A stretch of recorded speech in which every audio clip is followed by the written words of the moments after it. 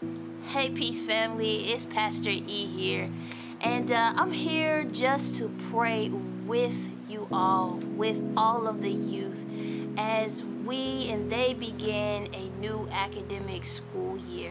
We know that it's a new normal, and so much has changed during this season of pandemic. And so many of us have been praying for all of our kids and students over the past month.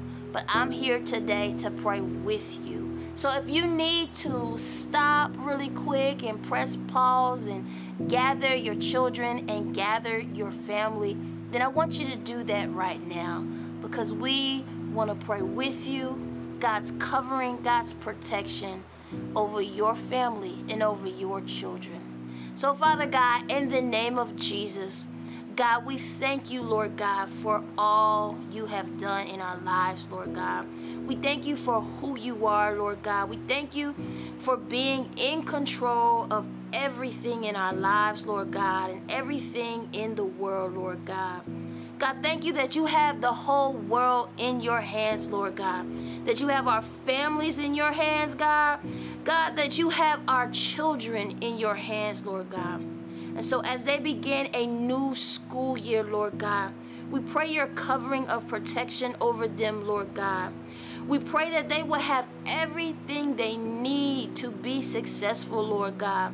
Lord God, let the school officials and the school leaders continue to strategize and come up with ways so that no child will be left behind, Lord God. We pray that in every home, every provision and every need will be met, Lord God. That the pandemic has not created gaps, Lord God, that you can't fill, Lord God. And so we thank you for your grace, Father God. We thank you for every child and every grade level, every Peace kid and every kid across this nation, Lord God. We thank you for how you're working in their lives, Lord God. We pray that you encourage them each and every day as they face doing work in a virtual atmosphere, Lord God. We pray that you would comfort them, Lord God.